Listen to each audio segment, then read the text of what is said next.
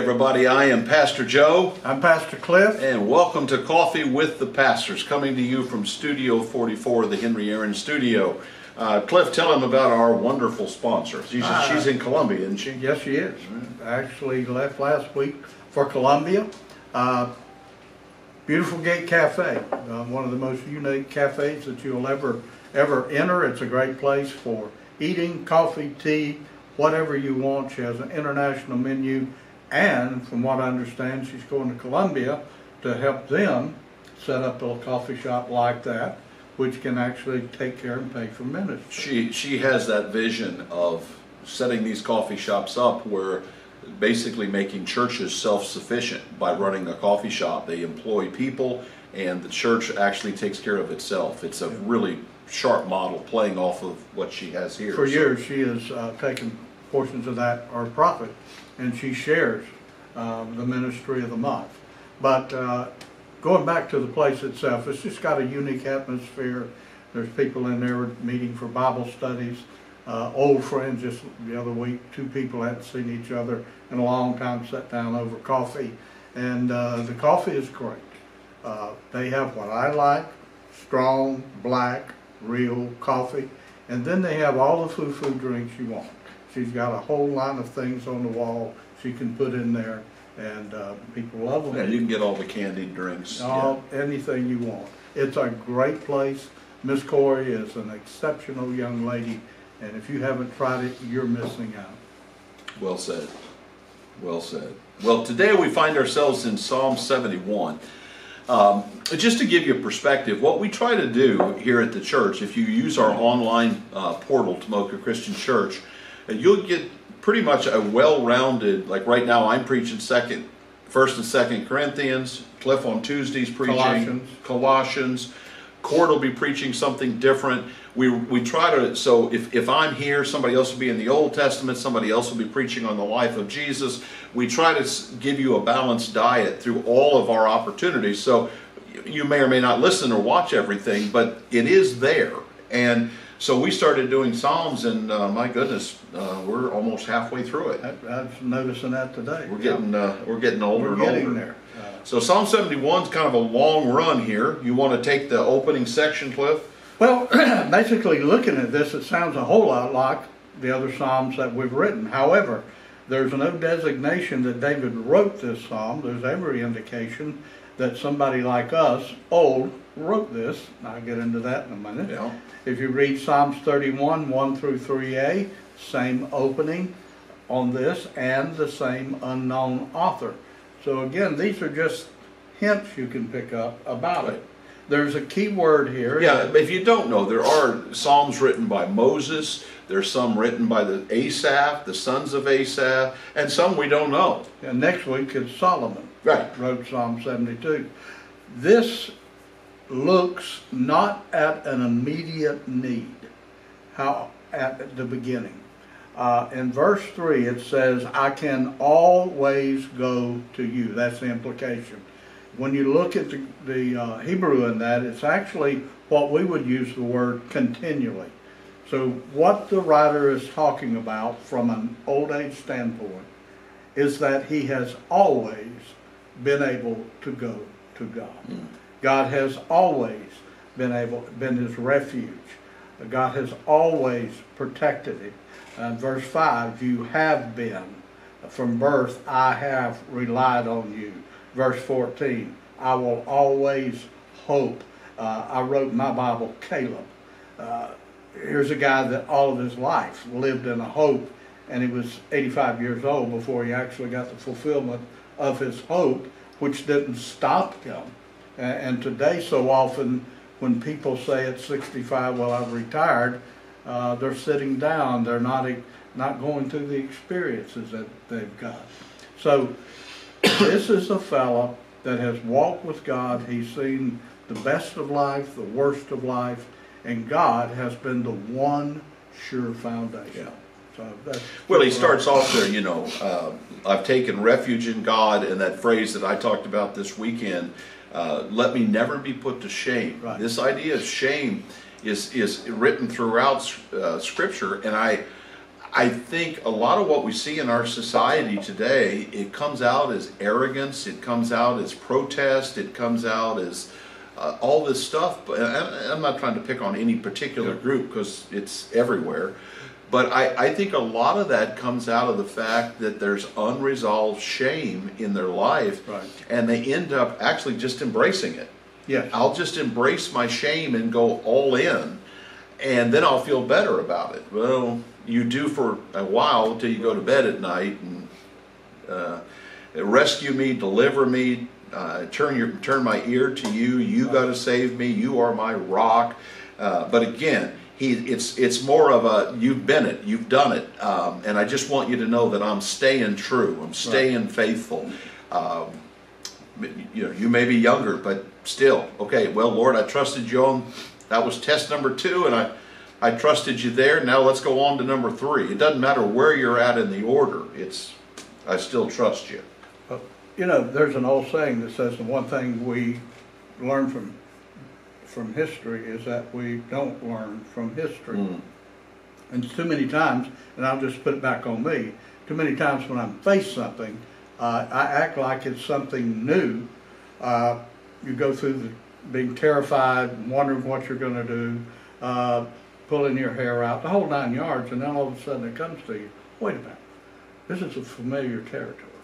God has already walked me through this area. And that is the beauty of walking with the Lord continually.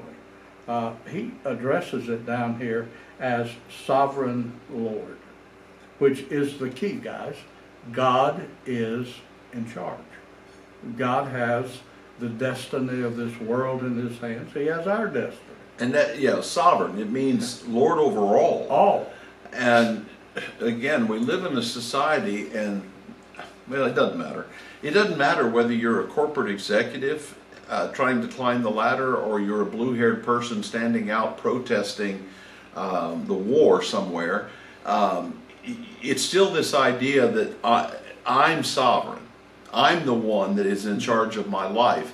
And I guess, in some ways as an American you are. You have every right to do that, but that doesn't make you sovereign. Well, also when I think about the protesters, I'm going to give them benefit of the doubt. Let's just say that a lot of them began with some form of truth. But the problem is, I don't see this generation, and I'll put it on them, that they really search out to make sure the truth that they're claiming is real truth. They depend more on what somebody says to them, which is a real problem. When you don't know what the truth is, you're going to believe just about anything to try to get to where you want to get. Most of the time, people have an end of where they want to be. They don't have any idea how they're going to get there. Yeah. And they don't trust. Well, this is nothing new. I mean, they were protesting in Vietnam. They were protesting during World War II. There were people protesting during the Civil War, I'm sure. There were people trying to make peace during the Revolutionary War. There's always something you could protest about. But why not go do something about it? Why not let God be sovereign and then say, you know what, God, you're in control. I'm very pro-life. Cliff and I, all of us are very pro-life. So, but that means nothing if all we do is talk about it. We're supporting pregnancy crisis centers. We're buying diapers. We're helping people adopt children. I can't change the whole world, but with my belief system, I can do something. And most of the time, protesters just want to destroy things or tear down ideas. They really don't have a solution. No, and that's a big problem. I remember many years ago I was reading about, I kept hearing about a think tank. So I did some investigation, and basically in a think tank, they just simply talk about problems. And from that think tank, they never come out of it saying, let's do A for this problem, B for this problem. It's just talking about issues. And the one problem we have is when we talk about issues, they get bigger Right. That's why the dark is so scary. You don't know what's there, and in your mind, you think up all kind of stuff in there. It's the same thing with looking at problems in the world. It's not after a solution, not how I can help. It's, this is the problem, and I'm just going to make a noise till somebody else decides. And I'll decide whether I like what they're going to do. Right. And some people never, that's their whole life is just protesting. And again, I feel the same way about Christians that tell me they're pro-life, Yeah. but then they don't put their money down. They're not buying diapers. They don't step up to adopt or help people adopt. That's the same thing. We're just protesters. We're just not as vocal about it. A lot of stuff I talked about this weekend, though, Cliff, that word shame is everywhere. And then down in verse 14, but as for me, I will always have hope. Yeah, exactly. You tell them about hope. I talked about it this weekend. Hope is something based in something that's sure. I realize hope can be something that you may have in your mind, but you can't put your fingers on it. But it's based in a sure thing. Our hope as a Christian is in Jesus Christ and what He said. Because of what He said, He's accountable. And He's been accountable for generation after generation with this written word. But the accountability factor is simply this: when this word, any one small part, ceases to be true, then He has no credibility. That's correct. And He has put out, and then not only put out His word, then His actions have followed His word up. And so He has a continual 1,000 batting average, you might say. So I have hope because God is consistent, not because I am. Right. And it's in His righteousness that we have that hope. And in our, listen, at any age, you can look back and see where God has rescued you. Even if you don't have that relationship with the Lord, you can look back in your life when you say, wow, man, I was almost in a wreck, and just, most people call it just by luck, the car did this. Right. Well, guys, there's no such thing as luck. Everything's guided by God, and in the life of an unbeliever, everything's going to happen in your life. And listen, I know that I was 29 before I became the great saint that I am today. And I know that God put stuff in my life that confused me because I didn't know why it happened. I just couldn't explain it. I'm talking about good stuff, escapes, blessings, things that I wasn't expecting. It was like God just dangling a carrot in front of my face saying, hey, look up, look at this. Because God wants a relationship. Well, He knew you were going to make a decision. Exactly. I mean, that's the one part of predestination I do agree with. Right. God knows the decisions you're going to make ahead of time. And He is putting it that, and you know, chances are somebody listening today is going to say, you know, just the other day I was thinking, how did this happen and why? Well, God being sovereign is why. That's the whole thing. But there's one more hope here. Yeah. This is an old guy. Everybody's going to die. The Bible says it's appointed unto man wants to die.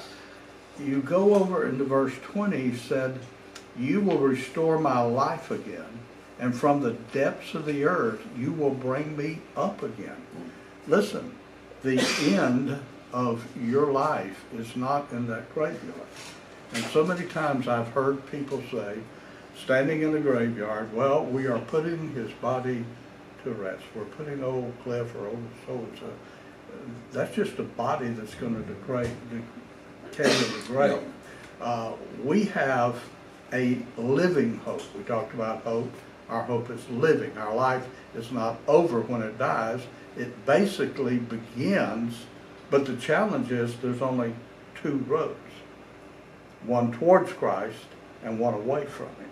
And the choice of those roads have to be made right now today while we're living and breathing. And I know we're talking, you know, sort of to the choir, but maybe not everybody here has accepted Jesus.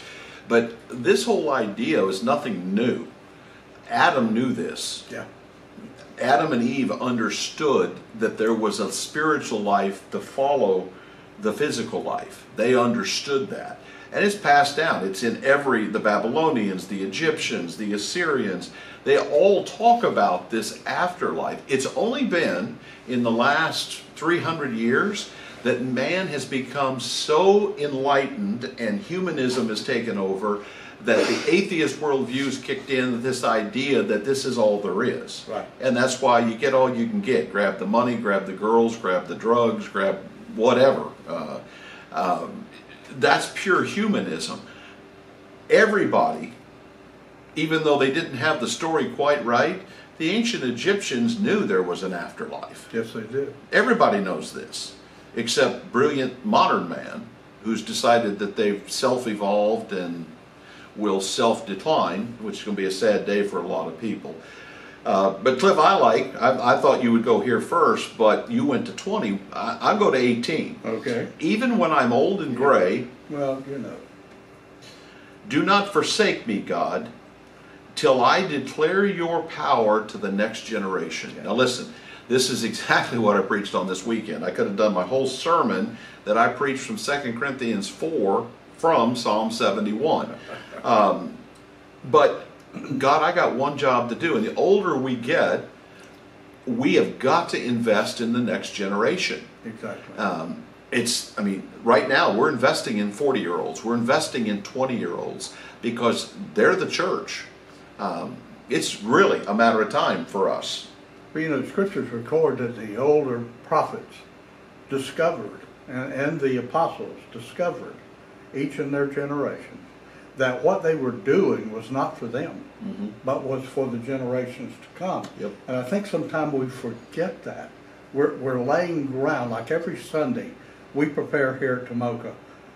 We prepare for everybody, but basically we're prepared for the person that's never been here. Correct. So that when that person walks in, their experience, they're not going to be distracted from worship. So all of our lives, if we live preparing for those that follow us, just like you wanted the best for your kids, I want the best for mine. You know, I've been told all the time, your boys are much smarter. That doesn't make me angry. I'm just very happy. You know, they're making good money. One day they can take care of me. Exactly. Exactly. And really, that's what we want. It's a selfish struggle sometimes, and you guys don't know who I'm going to talk about, but this guy named Wayne Smith, who was a legend in the Christian church in Lexington. And Wayne had a church of, 4,000 or 5,000 people back in the 70s. Wow. And Wayne was like the guy, spoke everywhere, he was funny. He had like 5 jokes, but he told them well. But we had a lot of fun with Wayne. But when Wayne retired, he transitioned. Within about a year, the church went from 5,000 to 8,000. And Wayne said, "This is the hardest thing I ever did." And he said, "How could I not be excited that 3,000 people accepted Christ?" But he said, "It was still tough on my ego." Yeah. But guys, we that are older, we got to want these kids to succeed. Yeah. We want them to flourish. Go plant that next church that's going to change that city, or be the guy to follow me and take it to the next level. We'll deal with our egos. Yeah. We'll eventually, God will deal with that. But if we don't want the best for the future of the church, we don't get it. We've missed what we're all about. And that's the story from Christ on the cross, actually the story from God from the garden. He could have wiped out Adam and Eve when they sinned, but he made that first sacrifice of animals and covered it. Okay, guys, this is going to be a temporary situation. And from the garden, God has cared and loved and sought his people. You know, we were just talking about the new Gen Z Bible. That is a way to reach a generation that's not being reached. And we've got to figure out how to reach that generation. Different language, it may be done through videos. It doesn't matter, how it gets done. It's the message of the Bible and the Scripture, not exactly the words that's used. But what we did talk about before we went on air here is the fact that the two of us aren't going to be the one to reach that generation. Right, exactly. But we've got these 20 and 25-year-olds that we get to keep training. Right. They can be the ones to reach. Not that we don't want to, but Right. I mean, it was a weird feeling to me when I realized one day I thought I was like a dad figure, and I realized I was a grandfather figure. That was a weird moment for Well, me. you have the great grandfather feeling coming up. That's true. You know. Just keeps going, doesn't it? You know, when my grandfather was, he really thought a lot of you. It's like your grandfather. Well, the last part talks about the guy says, "I'm just going to keep on praising you," and Yeah. I think that's really the way to finish this. Cliff, why don't you do that part, and then I'll pray us out. Well, I was looking at this. This writer is talking about he's going to worship you with song, the harp. He's going to talk about the faithfulness of God. He's going to use musical instruments, which is worship. Then he says, "My lips are going to shout for joy. I'm going to sing. I know you have delivered me. Then my tongue will tell of your righteous acts all day long. For those who wanted to harm me have been put to shame." And in conclusion, the message I get out of that is this. Too many times, I'll throw it back on me. I'll go through something, pray, ask different people, pray for me, and then when God brings me through that, it's forgotten about. I don't go say, "Hey Joe, remember when you were praying about this? Guess what? Yada, yada, yada," which is an encouragement to you. And it's how we share our experience. God may not be delivering you at that moment, but when people around you are being delivered by God, you know you're in line and that He's going to hear your prayer. And so that's how we spread this. And it's also a witness to those people that don't have a relationship with God and have nothing to place their hope in. And the one thing you were talking about a while ago, when you suck the hope out of life, the next thing that happens is people take their life. And we're at an all-time high at every Well, they'll age take their group. life, or they'll incapacitate it so Bury their badly. life, that- exactly. yeah. Bury it, sex, alcohol, something.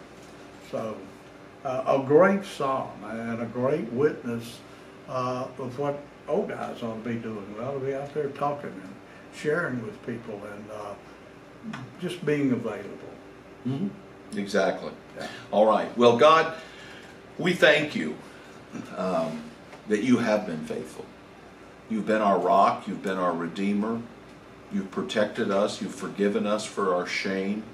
You've given us a chance to teach younger people. You've given us a chance to shout your praise. And Lord, we have a job to do. We just want to keep doing it. We want to be faithful to the calling you have on us. In Jesus' name, amen. Amen. See you next week. Thank you, guys.